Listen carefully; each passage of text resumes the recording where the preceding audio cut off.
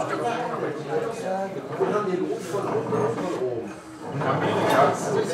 kenne Leute, die sagen, das ist einfach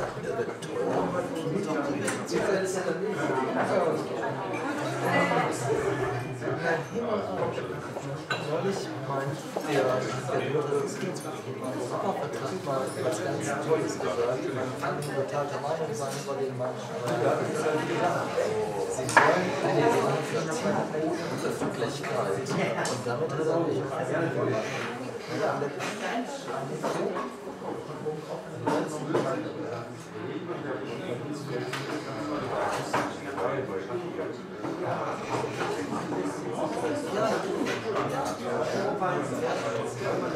Ja, ich heiße euch alle herzlich willkommen zum heutigen Vortragsabend. Ich freue mich, heute die Ehre zu haben, Paul Wiesner vorstellen zu dürfen, der heute den Vortrag halten wird mit dem Thema Lasset uns den Menschen machen. Kurz zum Ablauf des Vortrages. Der Vortrag wird etwas über eine Stunde dauern. Und danach machen wir wie üblich mal wieder Frage-Antwort, Diskussionsrunde und so. Beisammen sein. Und ja, ich bitte euch, eure Handys stumm zu schalten. Dass ich während des Vortrags so angenehm Störgeräusche kommen. Aber rauchen könnte von mir als Durchstreifer des Störgeräusches. Ja, du das auch. Vielleicht nicht zu viel, dann ist es so wenig.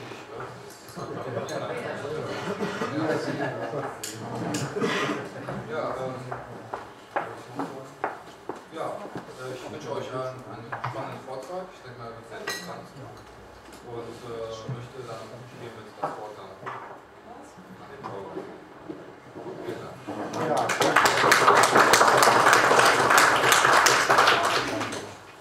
Schönen guten Abend. Wie ihr eben gesagt habt, ich heiße Paul Wiesner. Warum maß ich mir an, darüber einen Vortrag zu halten?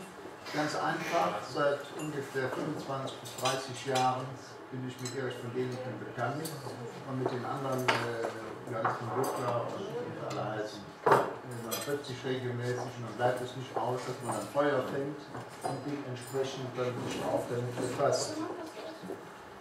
Vorab möchte ich gerne kurz den Werdegang bringen, in dem Stadium, wo wir uns jetzt befinden, um die technischen Voraussetzungen zu geben, wie uns die alten Schriften das überliefern. Und danach können wir das auch besser verstehen, was uns die alten Schriften so sagen. Das ist der Titel von meinem Buch, den machen wir jetzt mal weg. Das ist die alte Raumstation Mir. Eines der interessantesten Bauwerke seiner Zeit. Die sollte nur 5 Jahre gelten, aber die hat über 11 Jahre durchgehalten.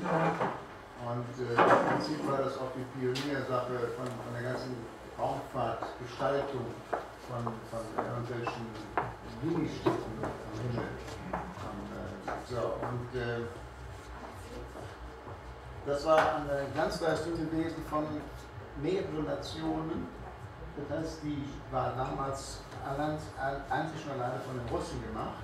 Aber danach ist dann die ISS, Alpha 2000, eine Gemeinschaftsarbeit von 11 bis 14 Nationen, die sich da zusammengetan haben und haben diese Raumstation gebaut. Wie wir jetzt wissen, vor kurzem ist CS. Sie verstehen mich alle, ja? Vor kurzem haben wir erst unser Modul von der ESA eingeklinkt, die Columbus, eine rein europäische Angelegenheit. Das Ganze sollte bereits 2002 fertig sein. Das hat seinerzeit gescheitert, weil in den Anfängen die finanzielle Seite von den Russen ausgefallen ist. Und dann mussten die Amerikaner einspringen. Und dann wissen wir ja auch durch diesen Unfall des Shuttles, dann haben die auch erstmal 2 Jahre gebraucht, um wieder aktiv zu werden. Denn die großen Sachen, die können nur mit Shuttles hochgefahren werden, weil die anderen Sachen, die die Russen da so machen, das reicht nicht aus. Das ist eine ganz interessante Geschichte, und zwar ist das Modul von der ESA, das Sie jetzt hochgeschickt haben und auch schon funktionstüchtig ist und was die ganze technische Voraussetzungen für Europa gibt, vor allem die ganzen Möglichkeiten, die haben, da Experimente durchzuführen. So sieht das, die ganzen Dias, die habe ich schon bekommen. 1991 war ich in Berlin, da hat man mir schon die Dias zur Verfügung gestellt von der Deutschen Luft- und Raumfahrt, wie das noch in der Planung war. Das sind also alles Modelle seinerzeit gewesen, auch noch nicht so weit fertig. Und interessanterweise sind die ganze Raumfahrtgeschichte von der ESA oder von der Deutschen Luft- und Raumfahrt in Berlin, die sind so willig, allen was mitzuteilen, und ich konnte die ganzen Dias mir aussuchen, die ich haben wollte, und kostenlos wohlgemerkt. Ganz wird gekostet, dass ich musste dahin fahren.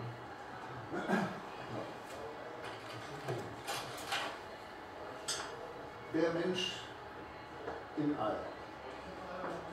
So sieht das heute aus, wenn wir, beziehungsweise diese Astronauten da oben, sich betätigen.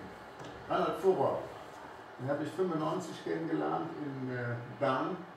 Wir hatten dann einen Vortrag über von Erich von Däniken mit der ganzen Gruppe, die sich alle 2 Jahre trifft. Das sind internationale Treffen, die alle, man kann sagen fast alle interessanten Autoren, die sich da versammeln und auch ihre Vorträge halten. Reinhard Furrer war einer, der gesagt hat, der Quatsch von den Däniken, alles Unsinn. Ist aber trotzdem gekommen, hat also keine Berührungsängste.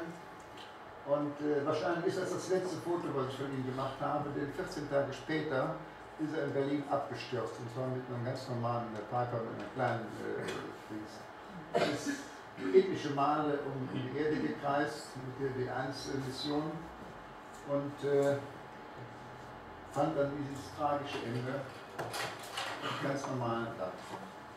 So, jetzt sind wir erstmal bei den Pyramiden. Die Pyramiden galten bis jetzt immer als Grabmäler der Pharaonen. Zu meiner Zeit in der Schule und zu Cäsars Zeiten, was wir nachher übernommen haben, hieß es noch, das sind die Kornkammern Ägyptens. Absolut, beides ist absoluter Unsinn. Denn diese 3 Pyramiden, da hat nie jemand drin gelegen. Man hat auch keinen gefunden, also keinerlei das so angedacht war.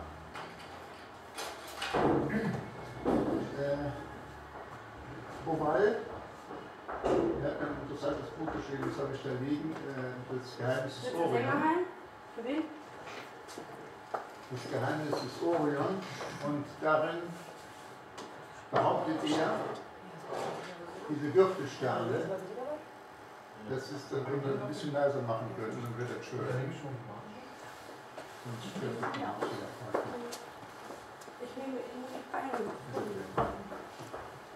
So, die Würfelsterne, die hat das mit einem Computer ausgerechnet. Der Computer ist eine feine Sache. Man kann sowohl eine Zeitreise in die Vergangenheit machen und auch in die Zukunft durch Animationen. Man ist dann zu dem Entschluss gekommen, dass zu dem Zeitpunkt diese 3 Gürtelsterne identisch sind mit den 3 Pyramiden. Fälschlicherweise heißt die Cheops-Pyramide und die Chefrein und die Mykarinus-Pyramide. Interessant dabei ist, dass die letzte, die kleinere Mykarinus-Pyramide auch gleich versetzt ist, und zwar genauso, wie es da unten auch ist. Also wie oben, so unten. Denn die alten Ägypter, die waren fest davon überzeugt, dass der Orion die Heimat von ihren Göttern war. Nur das, was der Goval da herausgefunden hat, das ist 10.000 Jahre vor Christus. Das hieße also, dass die Pyramiden wesentlich älter sind als bisher angenommen. Die allgemeine Meinung, vor allem von den Ägyptologen in Havas als erster vorne an, die behaupten ja immer wieder, es ist 3.500 spätestens vor Christus gemacht. Man ist also davon überzeugt, dass sie wesentlich älter sind, denn es gibt nichts. Es gibt überhaupt keine Pläne, keine Baupläne, keine Zeichen. Es gibt nichts, was darauf hinweisen könnte, dass die zu der Zeit gemacht worden sind. Das ist jetzt ein Querschnitt der Cheops-Pyramide. Wir nennen sie normalerweise unter uns die große Pyramide. Und den Eingang, den hatte man zugemauert, es konnte also gar keiner rein. Und erst im Nachhinein, unten sehen Sie noch, der war jetzt dann aufgebrochen, das war der erste Eingang. Und dann der offizielle Eingang ist oben, der geht allerdings weiter unten bis in die unveränderte Kammer, unten links. Diese ganze Sache der Cheops-Pyramide ist, wie gesagt, keine Grabkammer, sondern für mich ein Datenträger. Denn die Entfernung von der Pyramide bis zur Sonne mit 1 Milliarde Mal genommen in Mitte von der Umkreis. Und es entspricht genau die Entfernung von der Erde zur Sonne. Dann ist die Zahl Pi da drin vertreten und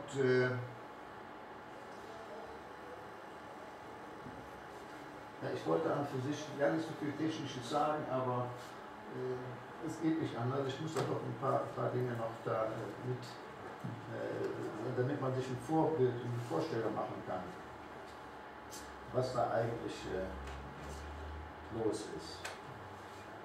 Ich will noch mal eben kurz auf den Führer zurückkommen. Der Rainer Führer hat zu seiner Zeit einen Vortrag gehalten, und zwar erstaunlicherweise, obwohl er gar nicht kommen wollte. Und die Fragen, die anschließend waren, alles wissbegierige Leute, so wie hier auch, die waren so verpannt, dass ich Ihnen einige davon vorlesen möchte. Einmal, Führer, wie definieren Sie den Begriff Natur? Führer, Natur ist überall und umschließt das gesamte Universum. Es ist anmaßend, den Begriff Natur nur auf unsere Erde zu beziehen. Gibt es Geschwindigkeiten, die schneller als Licht sind? Völlig ausgeschlossen. Ich habe dann Klammern dahinter geschrieben, der derzeitige Stand der Wissenschaft. Gibt es Leben auf anderen Planeten? Er antwortet, warum nicht? Der Same des biologischen Lebens hat sich mit der Entstehung des Universums überall hin ausgebreitet. Da, wo günstige Umweltbedingungen herrschten, wo Wasser, Sauerstoff vorhanden war, hat es sich entwickelt. Können wir jemals mit außerirdischen Intelligenzen zusammentreffen? Völlig unmöglich. Die Distanzen sind einfach zu riesig. Wir sind mit unserer Technik nicht in der Lage, das jemals zu erreichen. Er hatte das allerdings außer Acht gelassen, dass es andere Intelligenzen gibt, die diese Geschwindigkeiten bzw. die Distanzen überbrücken können. Denn über eins sind sich auch die Wissenschaftler einig, dass wir nicht die Einzigen sind im Universum. Intelligentes Leben. Das ist die Vielzahl der Galaxien, der Sonnensysteme und der Planeten. So ganz allmählich entdecken wir immer mehr. Das ist nämlich sehr schwierig, einen Planeten zu entdecken, wenn er weiter entfernt ist. Und also man ist sich einig, dass intelligentes Leben im Universum vorherrscht. Nur eben halt dann jetzt und so weiter. Wir können nicht miteinander kommunizieren, weil die Entfernungen zu groß sind. Das ist richtig. Aber dann denken wir doch mal bitte daran zurück, wie es hieß, vor ungefähr 100 Jahren, wie das erste Auto gebaut wurde. Und wir gesagt, alles was über 30 Kilometer Geschwindigkeit ist, kann der Mensch nicht aushalten. Mit den Eisenbahnen war es nicht anders. Und dann nachher, wie die ersten Raumflüge stattfanden, die ersten Shuttles hochflogen, dann hieß es, es ist ausgeschlossen. Diese Geschwindigkeit kann kein Mensch aushalten. Das heißt also, wir haben jetzt festgestellt, der Mensch kann es aushalten. Und alles, was vorher immer mit niemals gesagt wird, hat sich im Nachhinein dann revidiert und man hat dann festgestellt, man sollte nie sein.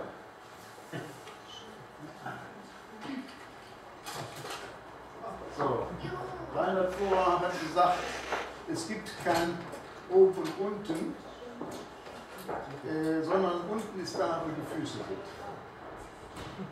Darum, man muss sich jetzt vorstellen, die Füße sind jetzt oben und drehen wir das ganze Ding rum und dann ist es immer wieder richtig. Das war, wann war ich denn da? 91, 97, 99 war ich in Ägypten und das soll ich sein da. Und die Sphinx, das müsste normalerweise heißen der Sphinx, denn die Sphinx gibt es nur im Griechischen und im Ägyptischen ist es der Sphinx. So, die soll noch älter sein.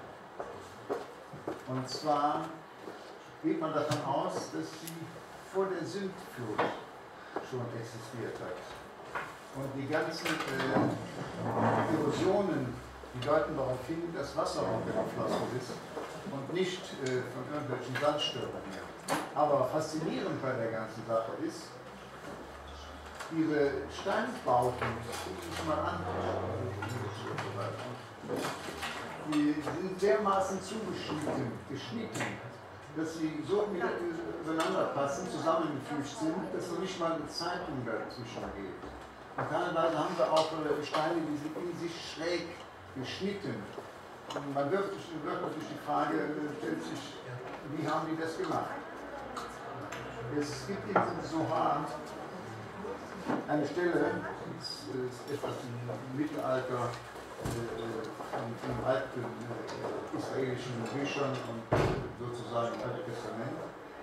Da gibt es einen Ausspruch über den Scharnier. Scharnier nannten die einen Schneidewurm, der sich in härtestes Gestein und Eisen fressen konnte. Und wenn wir uns den Tempelbau des Salomos ansehen, da steht auch in der Bibel drin, dass man kein Lärm hörte, kein Gehämmer, gar nichts, sondern die Steine waren vorgefertigt. Das ist an für sich eine ganz interessante Sache. Im Prinzip wissen wir nichts. Sagen wir mal von vornherein, auch wenn ich Ihnen jetzt hier irgendwie was erzähle. Das ist eine Mutmaßung, also so eine Art Theorie, die teilweise belegt ist, sozusagen Indizien. Und Sie müssen sich im Prinzip nachher selbst. Ja. Da ist doch an den Pyramiden irgendwo so Hieroglyphen oder so Bilder, die so einen Plasmaschneider da aufzeigen, womit man die Steine geschnitten hat. Ist Ihnen das nicht bekannt? Nee. Das ist nicht bekannt. Da muss aber dann oben sein, im Tal der Könige da oben. Harter-Tempel oder so. Der Professor Nieper, der hat da mal irgendwie so einen Film da von 15 Minuten. Ja. Naja, irgendwie haben sie die Dinger geschnitten. Ne? Es gibt sogar Vermutungen, dass sie teilweise gegossen sind. Man hat Steine gefunden, die im Innern Menschenhaare hatten und auch eine gewisse Feuchtigkeit drin ist. Also man nimmt auch an, dass sie unter Umständen gegossen worden sind. Oder aber, wie gesagt, die hatten Möglichkeiten, die so präzise zuzuschneiden. Das Interessante dabei ist ja, gerade bei der Cheops-Pyramide, da sind ja Quader drin, die über 200 Tonnen wiegen. Und wenn man sich mal überlegt, welche Höhe das hat, fragt man sich, wie haben die Steine da oben hochgekriegt? Und die Theorie, da mit diesen Rampen umgebaut haben, und es ist im Prinzip unsinnig, wird aber nach wie vor immer wieder vertreten, denn die hätten noch mehr Aufwand treiben müssen, um diese Rampen zu bauen. Das ist noch verrückter.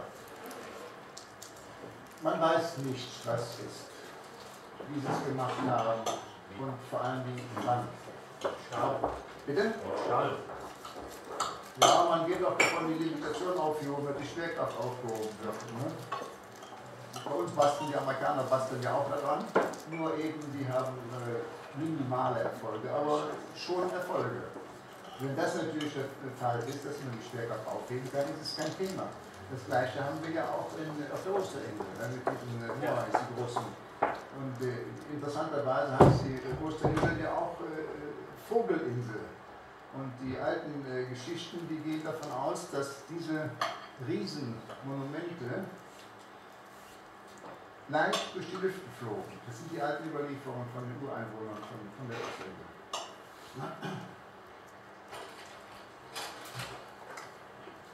Jetzt kommen wir mal zu etwas Technisches. Das ist das Raumschiff des Hesekiel.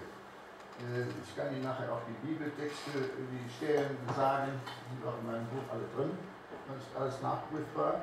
Und zwar war der Blumrich, NASA-Ingenieur, der wollte denjenigen belegen, dass es unsinnig ist, was er da behauptet. Denn in der Bibel steht tatsächlich die tollsten Geschichten drin. Es tat sich der Himmel auf, es kam ein Raumschiff mit Donnern und Getöse und es entstiegen ihm Leute, die aussahen wie Ehenes Ehrs. So, und er wollte aber jetzt aus wissenschaftlicher Sicht, wollte er denjenigen sagen, das ist alles Quatsch, was du da sagst.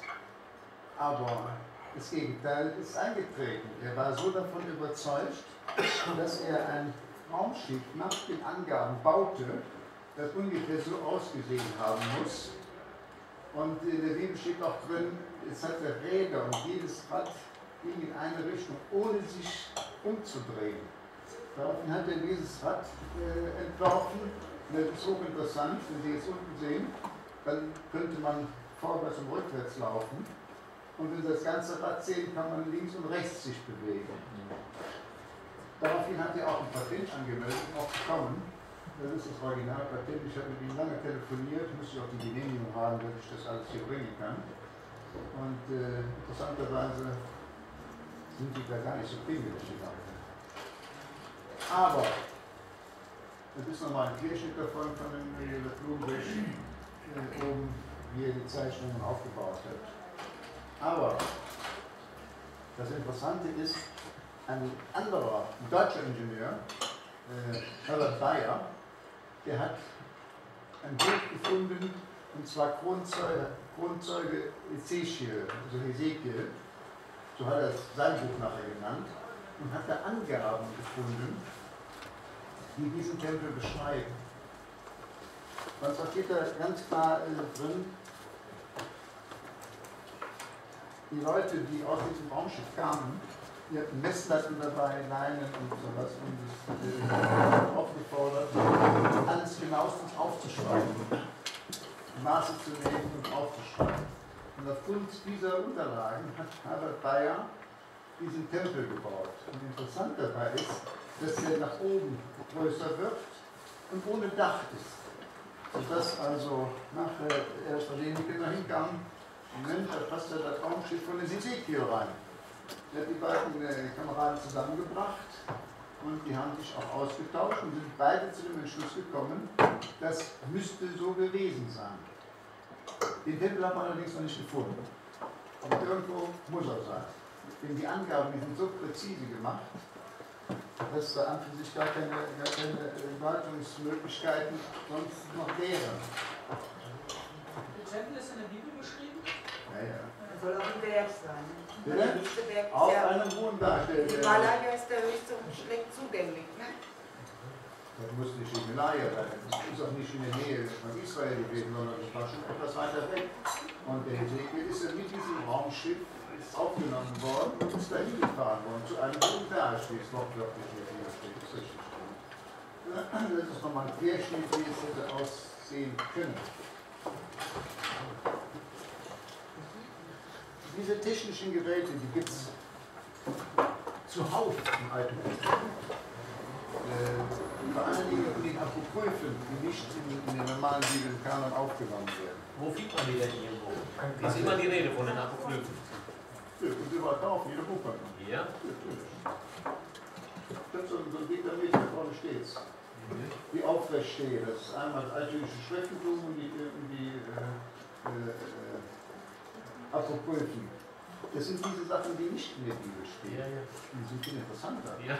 Vor allen Dingen das Buch von Henoch, da himmelt es nur so von alle Leute, ob der Henoch oder der Abraham war, die sind ja von Gott mitgenommen worden. So, und die sind dann, die beschreiben auch von oben in diesen Apokryphen, wie die Erde immer runder wird, immer milchiger wird.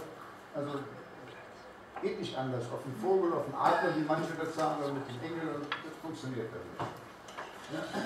So, was haben wir, wenn irgendwelche technischen Zivilisationen mit einfachen, primitiven Völkern zusammenkommen? Was passiert da? Alles, was von oben kommt, sind Götter, gar keine Frage. Das gleiche hatten wir auch in Papua-Neuguinea. Das waren nämlich die Amerikaner während des Krieges mit den Japanern, haben dann Basislager eröffnet. Und die waren natürlich hell begeistert, die Kameraden. Die konnten das gar nicht fassen. Die hatten leuchtende Stäbe, die hatten sprechende Apparate, ja, und vor allen Dingen, die hatten auch Schokolade dabei. Und da avancierte die Schokolade auch zu den Nahrungsmitteln der Götter, dem Nektar der Götter, genau. Nur wie die wieder weg waren, dann sind die hingegangen, haben ganze Urwaldflächen abgerodet, haben diese Flugzeuge nachgebaut, mit ihren primitiven Mitteln rein optisch, in der Hoffnung, die sollten wiederkommen, weil die eben halt solche leckeren Geschichten dabei hatten, interessante Sachen da waren. Und die kamen natürlich nicht. Aber so entstehen, so entstehen quasi Religionen. Ne? Und das ist noch gar nicht so lange her, das ist, war ja im Zweiten Weltkrieg. Und umgekehrt ist es ja auch so, wenn wir überlegen, die wollten Leute, die technisches Verständnis nicht hatten, die wollten dir das erklären. Zum Beispiel Indianer, die sprachen auch vom singenden Draht oder vom Feuerross, weil es nicht anders erklärt. Und so steht es dann auch in den Bibeln drin. Ne? Und alles, was da so ein bisschen tierisch beschrieben worden ist, ist gar kein Problem, die dann technisch umzusetzen. Wie sollten Sie jetzt anders beschreiben? Du warst beim Ezekiel ganz genauso. Ihre Reichsgard ist wahrscheinlich vielen bekannt. Was dabei interessant ist, das ist die Tatsache, dass die gesamte Ostküste Amerikas angezeichnet ist und unten sogar noch ein Teil von der Antarktis. Und die wurde in seiner Zeit im Sockenpalast in Türkei gefunden. Die wurde dann im Headlock vorgelegt, also Kartenexperten, da gibt es auch ein ganzes Buch drüber, wie die einzelnen Sachen da zusammenhängen. Nur, das Interessante dabei ist diese Verzerrung der Küsten. Die sind genauso, als wenn ein Flugobjekt von oben, ich muss mal eins weitermachen, dann kann ich das gleich zurück, von oben, und zwar genau an der Höhe von Kairo. Wenn wir da jetzt mit Satellitenaufnahmen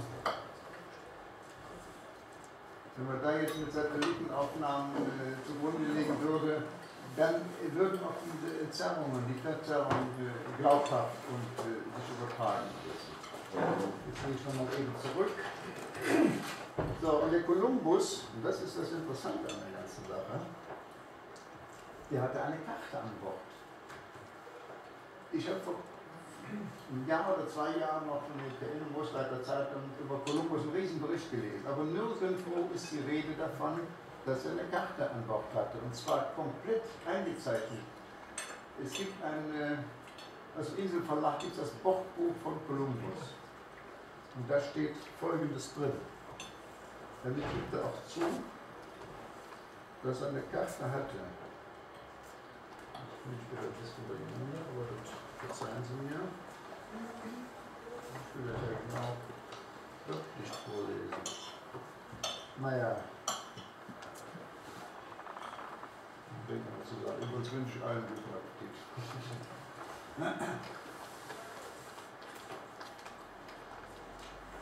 So. Aber ich muss das jetzt finden. Der Weg haben wir da. Der ist mir ganz schön zurechtgelegt. Ich glaube, der hat so eine Kopie von der Karte. Nein, ich hab den Text von dem Text von Kolumbus. Der ist nämlich viel interessanter, weil der nämlich da in seinem Wortbuch ganz klar drin schreibt. Hier kann man es schon.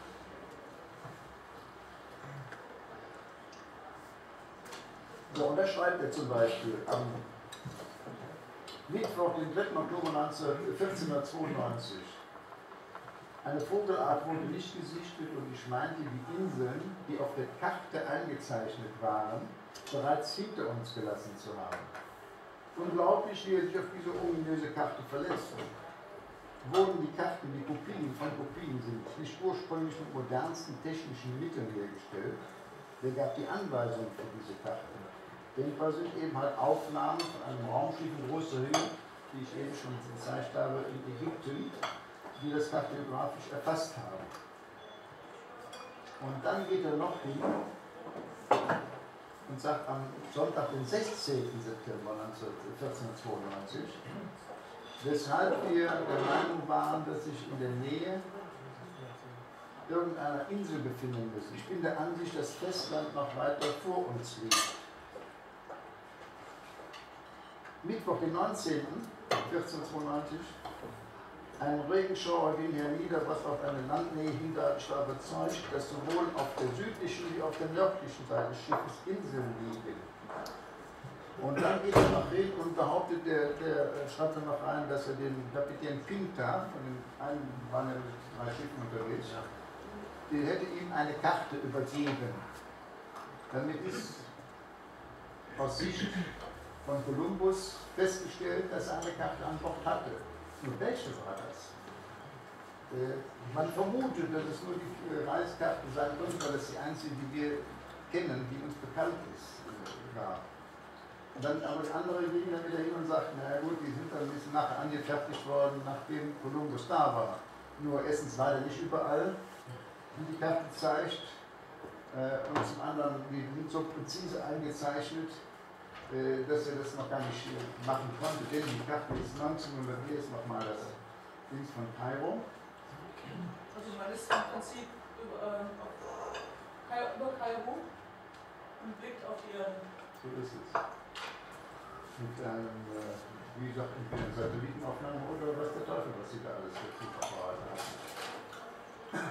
Hier ist irgendwas zwischengekommen, aber das macht nichts, dann kann man nochmal drauf zurück. Hier seht ihr zum Beispiel, wie ich eben in den Gang von der Sphinx zur Pyramide hin und sagte, wie die einzelnen Steine sogar schräg geschnitten sind, aber trotzdem so eingefügt, dass sie ineinander passen.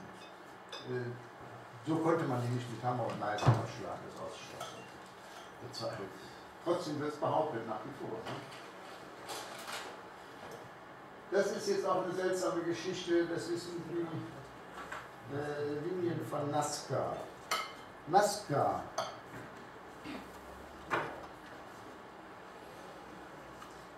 Steht das schon wieder was?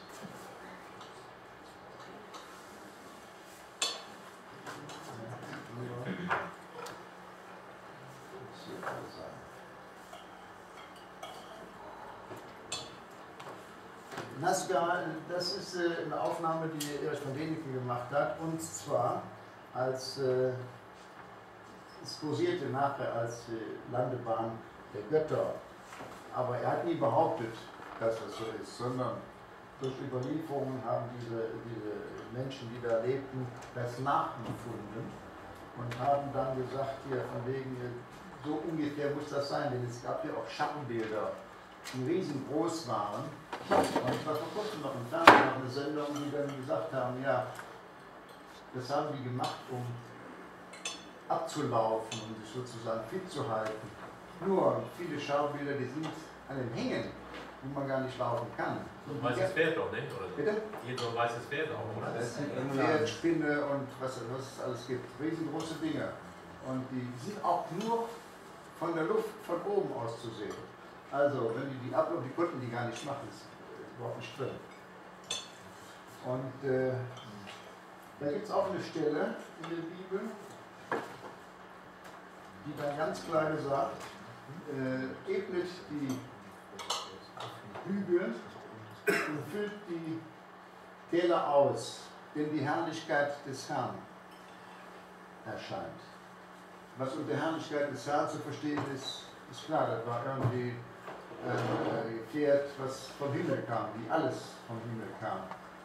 Und das Interessante dabei, weil wusste der Wenige noch nicht mal, diese Stelle in der Bibel, die ich da gefunden hatte, ich sage Ihnen auch gleich, wo es steht, die passt genau dahin, ist natürlich eine ganz andere Ecke, ne? Richtig. Aber die passt genau zu dem Bild, was wir da haben. Und das ist natürlich fraglich. Keiner behauptet, das sind die Landebahnen der Götter, auch Däniken auch. Wie Däniken immer bei allen seinen Vorträgen immer wieder sagt, das ist meine Theorie, das ist meine Meinung, ihr könnt euch das anhören und euch selbst ein Bild davon machen. Er hat nie behauptet, das ist so. Ne? Wäre auch etwas vermessen. Auch gut, er hat aber auch Luftaufnahmen, wo er dann sagt, ne, schauen Sie sich das mal ganz genau an. Ja, das ist doch wie ein Flugzeug, Landebahn aus, ne, in Natürlich sieht das so aus, klar. Haben ja Astronauten gesagt, die gesagt haben, wir können das von oben erkennen, wir können theoretisch da landen. Ja, genau. Das heißt auch, Aber das das steht heißt aber auch alles im Alten Testament drin. Ne? Ja, ja, eben, das muss man sich ja vor Augen halten. Das ist enorm. Interessant ist ja auch, dass sie die Spanier das auch Lapistas nennen. Also die Pisten, wenn die von oben mit ihren Flugzeugen darüber fahren. Das sind die Schambilder. So, und die sind alle riesengroß, teilweise über 100 bis 200 Meter. Und wie gesagt, nur aus der Luft zu schwimmen. Und teilweise auch an den Hängen, also die man gar nicht ablaufen kann, wie das dann auch bewiesen wird. Da sehen wir zum Beispiel so eine Sache, das ist an einem Hang, zu dem man nicht ablaufen kann. Das Ding heißt Kandelaber. Bitte? Das ist der Kandelaber. Oder? Kandelaber heißt Ja, ja. der Schabel. Oder der Dreizack, zumindest manche auch. Das ist auch ein Video, was ich aus Berlin mitgebracht habe. Und zwar wird dann die Flugbahn von Galileo beschrieben, wie sie von uns aus startet und dann nochmals Schwung aufnimmt, um nochmal zur Erde zurückzukommen, um dann die anderen Planeten. Und da ist auch, das ist allgemein, dann nehme ich mal ein anderes bekannt. Ein Großfoto davon. Das wurde mit der Pioneer 1972 losgeschickt. Die Sonne hat mittlerweile unsere Erde verlassen. Und die ist ausgeführt mit dieser Goldplakette, mit Aluminium, mit Gold überzogene Plakette, die darstellt, unten sehen Sie es, von dem 7. Planeten von der Erde aus, wie die Kapsel da gestartet ist. Dann ist das Grundelement von Wasserstoff dargestellt worden und dann wie die Menschen aussahen. Die hätte sonst überhaupt gar keine Aufgabe gehabt. So, und die NASA ist davon überzeugt, dass es irgendwo intelligentes Leben gibt. Und darum haben sie auch diese Platte damit beigetan, falls sie irgendwo eingefangen sind, damit sie auch wissen, wo es herkommt und dass es eben irgendwo anders auch noch Leben gibt.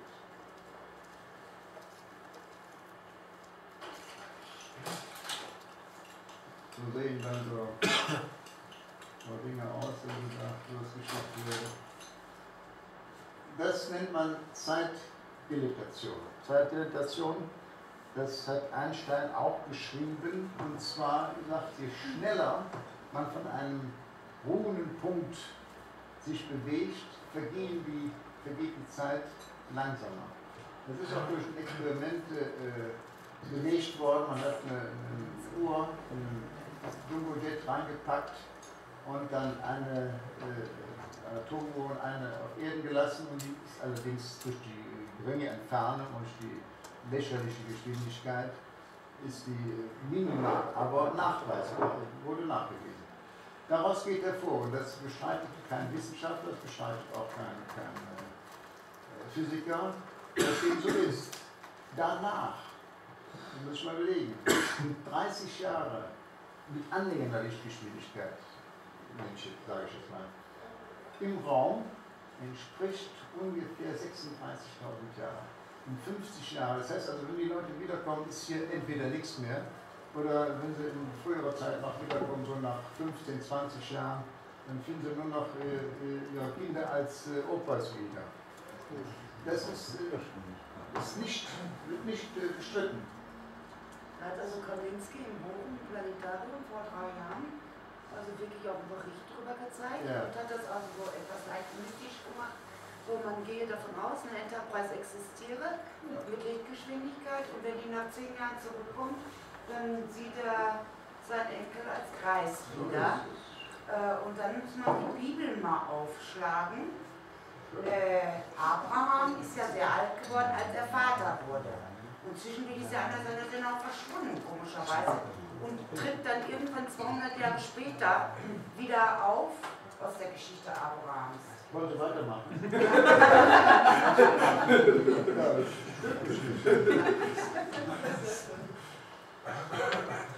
So. Ja, davon ist die Bibel voll, das ist nicht nur Abraham. Henoch auch. Es gibt mehrere Stellen im Alten Testament, die diese Zeiten beschreiben. Und auch interessant ist ja dabei, auch dass die Bibel anfängt mit dem Satz, lasset uns Menschen machen. Und dann komme ich jetzt auch zu dem Thema, was wir hier haben, lasset uns Menschen machen. Das ist der erste Satz im ersten Buch Mose 1. Da steht nicht drin, Gott hat den Menschen geschaffen, sondern lasset uns Menschen machen. Und wenn wir das damals gewusst hätten, hätten sie es wahrscheinlich auch ausgelassen. Die werden sogar beschrieben, und zwar mit dem Namen Elohims. Und interessant ist ja dann auch, dass alles, was da oben kam, wurde Engel genannt oder Wächter oder sowas Ähnliches. Und die haben sich dann auch, nachdem sie gemerkt haben, dass die Erdtöchter hervorragend aussahen, sich mit denen verkuppelt, verbunden. Und die sind dann auch ausgeschlossen worden. Die durften dann nachher nicht mehr zurück. Das ist rein theoretisch hätten die hier bleiben müssen, weil die sich auch miteinander vermengt haben. Und ich bin fest davon überzeugt, dass im Blut irgendwann der Nachweis kommt, dass das nicht alles irdischen Ursprungs ist. Denn es gibt viele Leute, auch gerade Wissenschaftler, ja, das wäre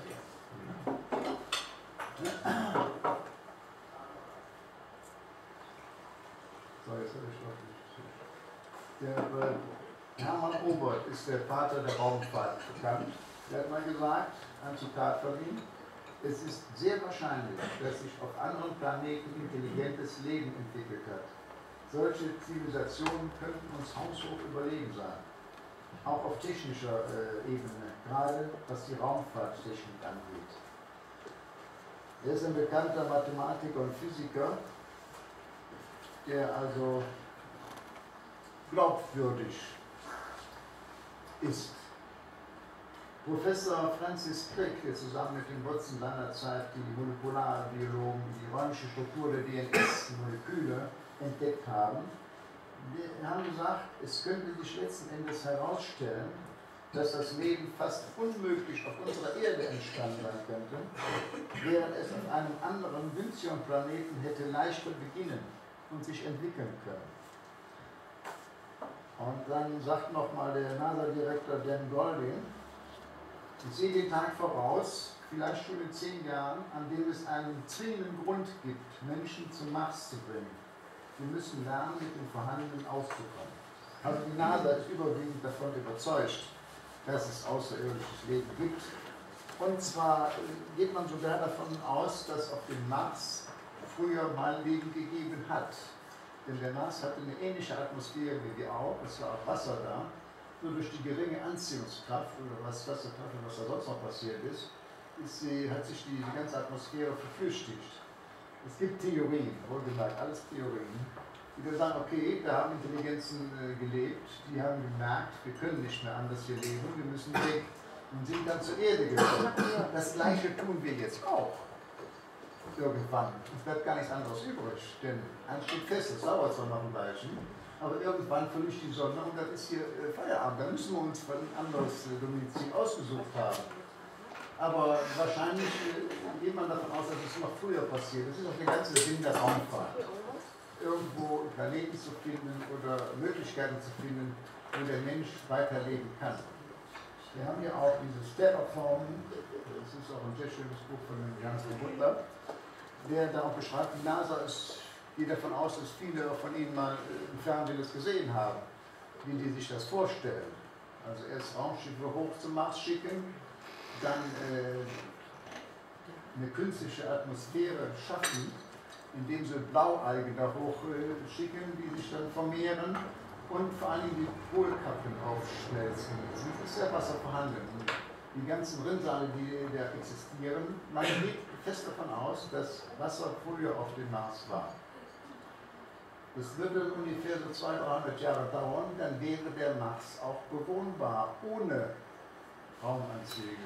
Denn es ist durchaus möglich, eine künstliche Atmosphäre zu schaffen, die sich nachher natürlich weiterentwickelt. Wie gesagt, wir haben gar keine andere Chance irgendwann, wenn wir uns bis dahin nicht selber vernichtet haben. Ne? Das ist wahrscheinlich noch wahrscheinlicher. Weil irgendwie ist die Menschheit stumm und merkt gar nicht. Sie tun so, als wenn sie aussteigen können und können eine andere Wohnung suchen. Ne? Alles wird gut. Bitte? Alles wird gut. Also ja, ich gehe da auch von aus. Naja, erlebt was nicht mehr, ich zumindest nicht. Aber durchaus ist das denkbar. Dann kommen wir jetzt zweite Teil, das ist schon ein Stündchen um. Wer jetzt was bestellen möchte, dann kann er das eben machen. Dann komme ich nachher, hier stehen Religionen, vor allen Dingen auch im Kern, dass es uns Menschen macht. Wer jetzt was bestellen will, würde ich eben machen. Also kurz Pause? Oder Pipi machen, ja. Ja, machen wir dann kurze Pause von 5 bis 10 Minuten. Dann weiter und dann können wir dann noch fragen. Ich habe hier bewusst einiges ausgegangen. Sachen bringen, die aus alten Zeiten. Die ersten Naturreligionen, sage ich mal, die entstehen überhaupt. Also wenn jemand jetzt ganz religiös ist, ich will ihn nicht den Glauben nehmen. ja, denn eins steht fest, wer wirklich in den Glauben lebt, danach geht es fröhlich weiter, der stirbt zufriedener. Es wäre dumm, den davon abzubringen. Und wir hatten früher mal die Naturreligion. Warum? Wie entstehen Religionen? Aus dem einfachen Grunde durch Nichtwissen und Angst. Das sind die beiden Elemente, die so Religionen entstehen. Am Anfang war eben halt donnerte Blitze überall rum und die Leute hatten natürlich eine panische Angst, weil sie auch gar nicht wussten, was damit los ist, wo es herkam. Dadurch entstand die Naturreligion. Das hat sich natürlich mit der Zeit durch die Entwicklung der Technik und durch das Wissen, was die Menschen hatten, abgemacht. Aber es wurden aber trotzdem Götter haben. Was macht man also? Man nimmt die ganzen Götter weg und macht nur einen. Denn einer ist immer noch besser und mit dem kann man zur Not kommunizieren. Und der Moses war nicht der Erste, der den Monotheismus geschaffen hat, sondern das war Echnaton.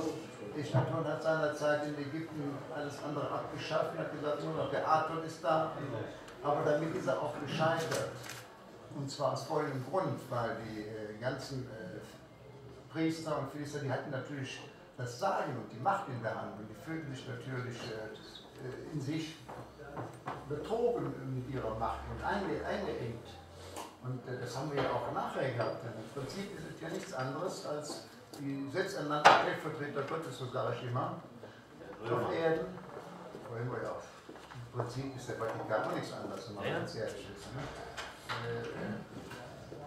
Wenn es ja heißt, die machen einen Dialog mit Gott, dann frage ich mich, wie das kommt. Und da fällt mir ein sehr schönes Zitat von Lessing ein, der gesagt hat, nachdem der Mensch sich herausgenommen hat, Gott eine Sprache zu verleihen, lässt er sich von ihm sagen, was sie gerne hören wollen.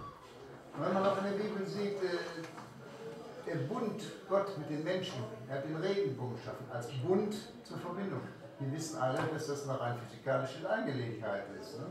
So, es wird trotzdem noch, steht noch drin und wird auch drin bleiben.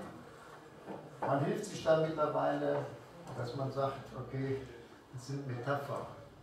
Die geben es teilweise auch zu. Nur eben halt nicht alle. Und die es offen zugeben, die werden entweder exkommuniziert oder sonst was gemacht. Denn das ist immer eine feine Sache. Nur durch Religion kann man Macht auf Menschen ausüben. Vor allen Dingen auf Menschen, die eben halt etwas,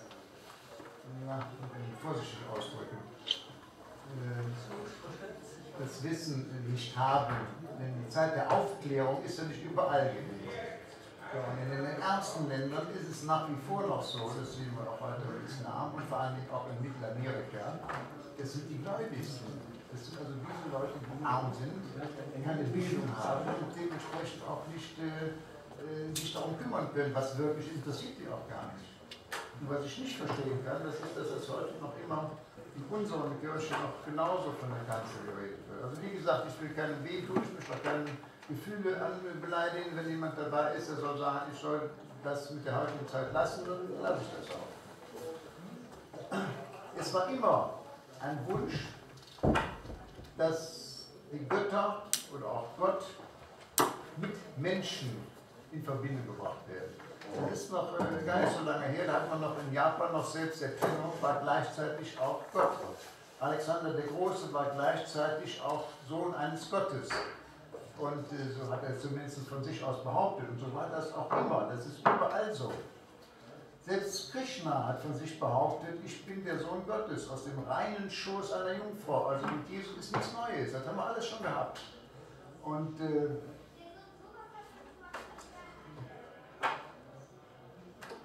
das Problem ist eben, man muss da wirklich sehr vorsichtig sein, sowas zu sagen. Das Problem ist, wie kann man darüber sprechen, ohne einen Menschen zu verletzen, ohne ihn in seinen Gefühlen zu verletzen. Es gibt ja natürlich auch nach wie vor Gläubige, auch intelligente Gläubige, das ist es ja nicht. Und man muss da schon auch völlig aufpassen, was man da sagt. Und mit denen kann man nie in einen Dialog kommen, das ist das Problem. Ja, das wollen sie einfach nicht. Im Moment ist es ja so eine Masche wie in den Braun,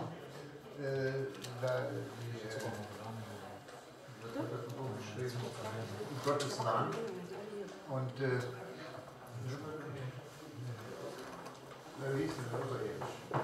Gottes Land. Im Moment kursiert das überall, auch im Fernsehen. Erstaunlicherweise werden heute auch Berichte über die alten Überlieferungen so dargestellt, dass sie in Zweifel gezogen werden. Mich wundert das, dass sie das... Ja, nur um das aufzuweichen, um eine neue Religion zu küren. Ja, was wollen wir denn da machen? Ja, Globalismus. Ja, ist gut. Das ist doch keine Religion, das ist ein Fest. Ein Fest? Ein Fest!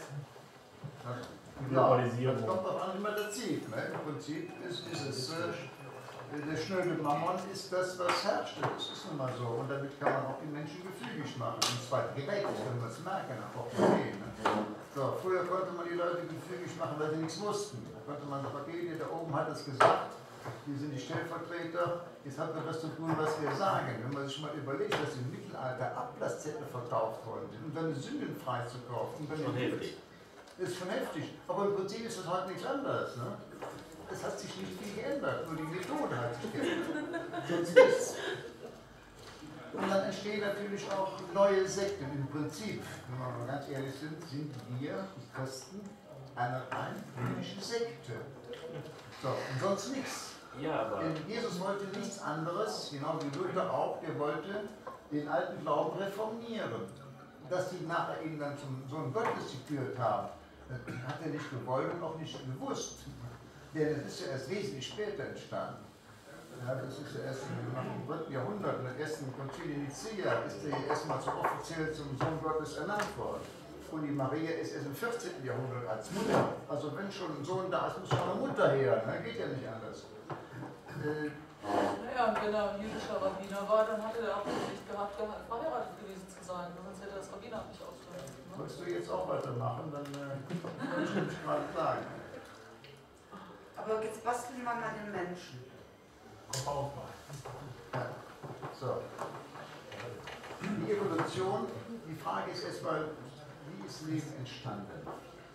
Es gibt Wissenschaftler, die sagen, dass es eventuell unmöglich auf dieser Erde hätte entstehen können, sondern von außen gekommen ist. So, die Mikrolebewesen, die sind in der Regel von Kometen, die das beinhaltet haben,